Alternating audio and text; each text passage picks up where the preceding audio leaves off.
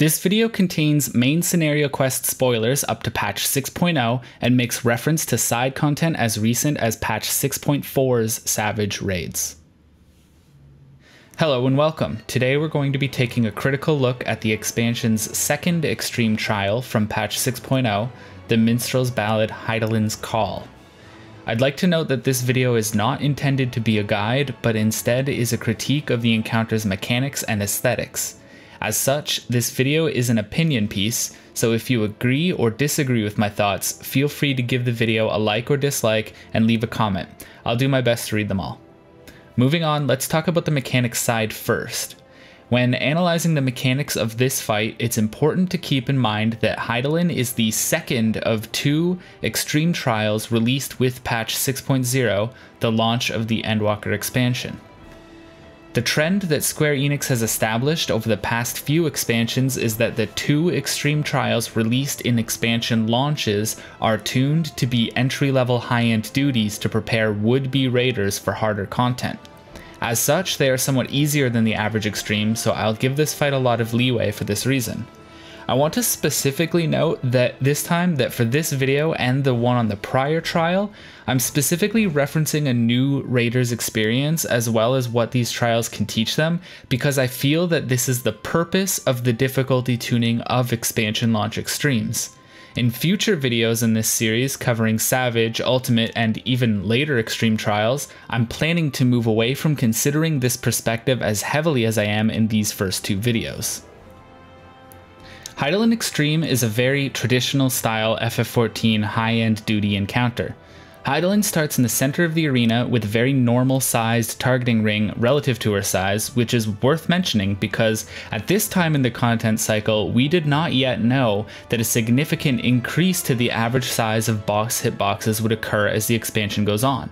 A phenomenon that we'll definitely be discussing in future videos, but in the meantime it does mean that the traditional considerations should matter in this fight, like carefully chosen spread patterns or boss positioning to allow melees to keep their uptime as well as dodge timing and positioning. The fight is split into what I would call three phases, with the first introducing a callback to the solo duty from Endwalker, where Hydaelyn, as the previous Azem, first shows off her expertise in multiple styles of combat, just like we do as Warriors of Light. This manifests in the trial as a symbol of the Mother Crystal with one of three randomly selected weapons on it rotating around the boss. These symbols indicate an AoE shape that will occur shortly after. A red crystal with a Dance's Chakram means Hydaelyn will do a large donut-shaped AoE. A green one with a White Mage's Staff indicates a medium point-blank AoE around the boss, which is notably larger than max melee distance. And finally, a blue one with a Paladin's Sword indicates that a plus-shaped AoE will occur. The green point-blank AoE being larger than max melee is actually rather interesting in hindsight because it has more in common with certain parts of Shadowbringer's raid design, where many mechanics forced melee and tank players out of melee range while the boss was still targetable. Players who could briefly move their character out of melee range during the snapshot with good timing could still keep full uptime through those mechanics. In later fights, which we'll explore in later videos, we'll see that the trend towards larger average target ring size leads to more mechanics giving full uptime at max melee, which many players see as a regression in raid design because when mechanics of this type are safe at max melee, players don't have to work for their uptime by optimizing movement in this way. These red, green, and blue AoEs are used in combination with light party stacks on healers, or one large stack for the group, or individual spreads on each player right afterward, depending on which element Hydaelyn channeled after the prior crystallized cast, water, earth, or ice respectively. This asks players for a little bit more individual responsibility and agency in their mechanical participation than the prior Extreme Trial Zodiark, as players don't completely follow the leader, but instead will have to move more independently to resolve these dodge into stack or spread sequences. Astute players will realize that memorization is not required, as the elemental aspect gained from Crystallize will remain present around the boss model's hands until the mechanic resolves. The first phase also has a stack, raid-wides, a red stack indicator with two orbs on it indicating tanks stacked together and share a tank buster, And finally, this phase introduces Aureole and lateral Aureole, where either a thin cone on either side of Hydaelyn will be safe, or a thin cone at the front and rear will be safe. While the mechanic itself isn't exactly the most interesting, introducing it here in the second trial of Endwalker is a good design idea because it introduces the idea of the same mechanic having two patterns randomly selected, with a telegraph for which pattern it will be.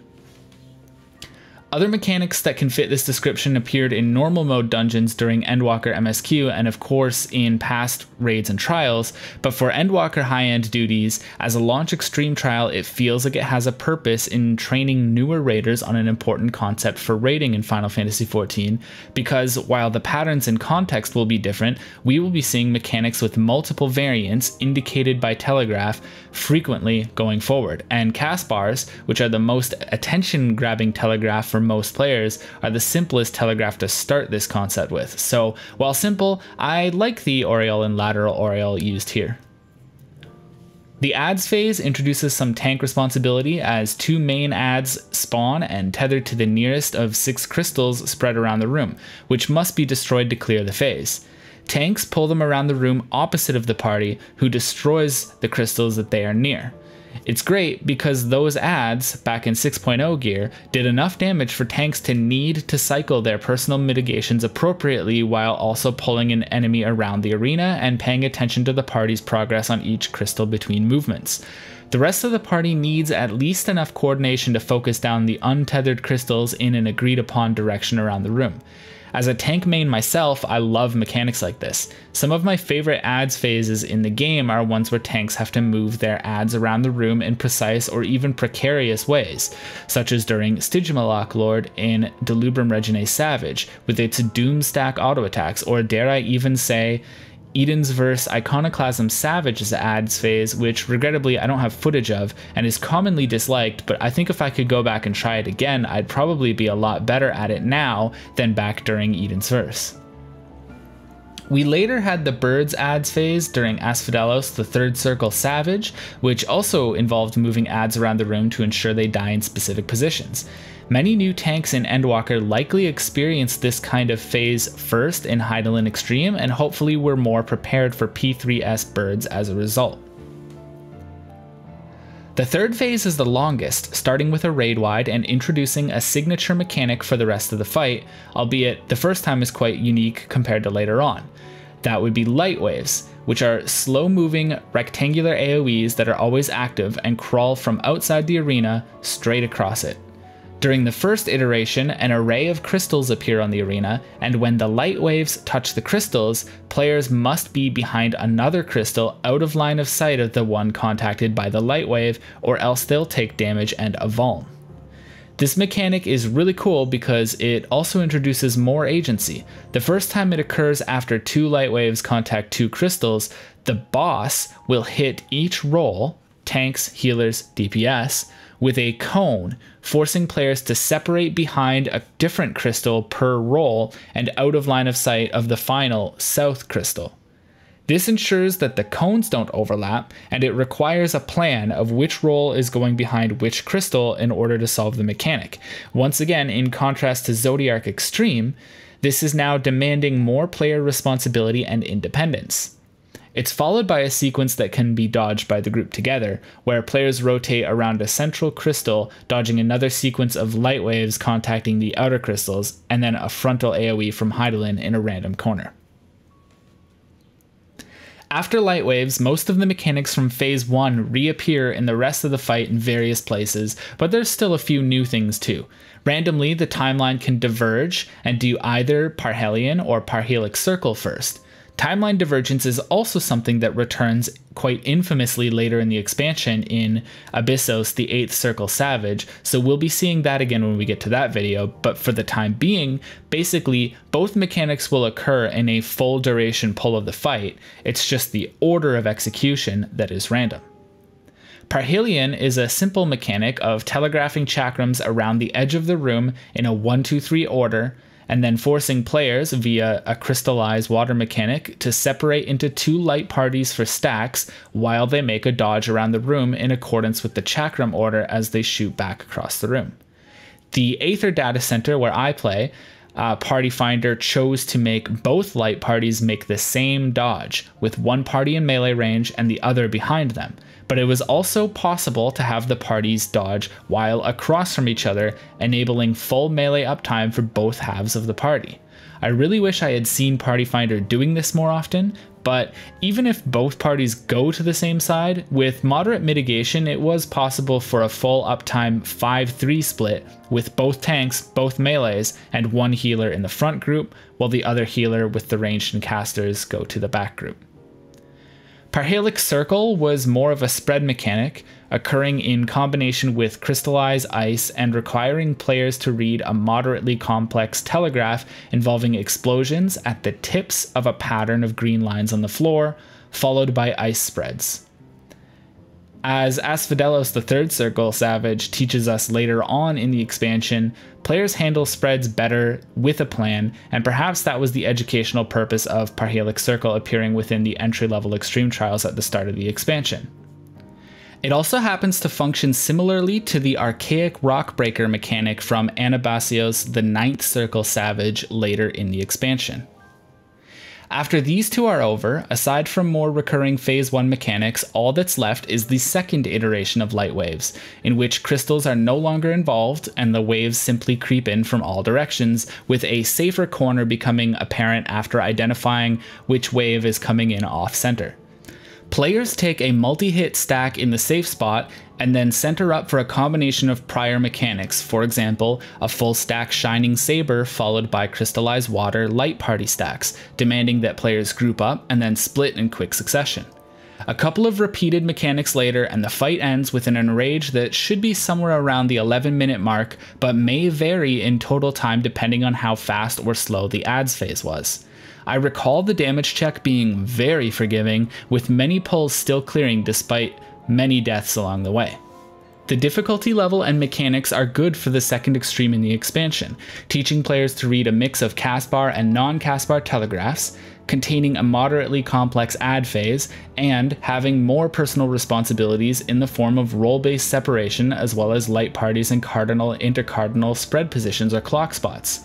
These teach very different skills to newer raiders than Zodiark Extreme did, and together the two trials cover a wide array of raiding basics that players will see again if they move on to future high-end duties. While I said a lot in the prior video that Zodiark Extreme is an ideal entry-level high-end duty, both of these encounters work well in this context when done in order. For as many new raiders as I witnessed clearing Zodiark Extreme, I saw most go on to clear Hydaelyn Extreme as well. It feels like a natural step from one to the next, and for two trials that released with the expansion, that's the ideal case. At the time of this video, it is currently patch 6.4, and as such, even beginner raiders who keep up with normal mode rewards or have crafted gear are now way overgeared for this extreme trial, which required item level 560 to enter and rewarded item level 580 accessories. Overgeared players will generally kill the boss early, skipping mechanics or permutations of mechanics, as well as taking less from damage sources in the fight.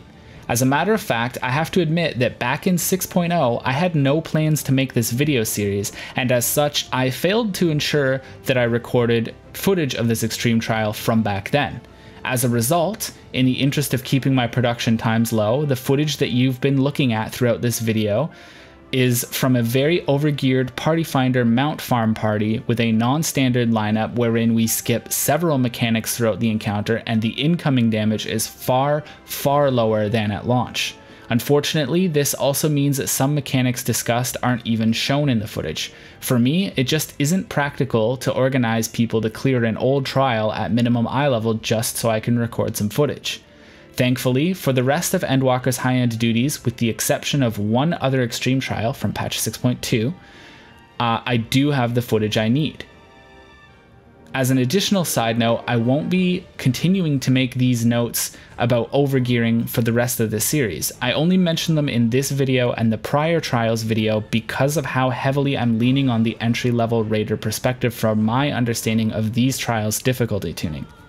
Anyway, due to the overgearing, players looking to have a more authentic experience with this fight should consider using the minimum item level duty finder setting or use era appropriate gear such as eye level 570 Moonward gear available for the Sack of Nuts currency from the Hunt Rewards vendors.